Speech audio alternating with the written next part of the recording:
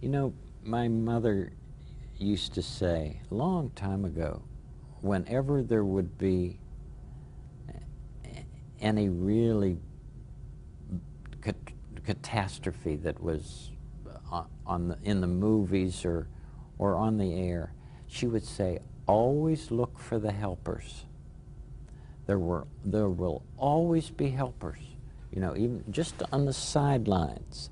That's why I think that if news programs could make a conscious effort of showing rescue teams, of showing medical people, anybody who is coming into a place where there's a tragedy, to be sure that they include that.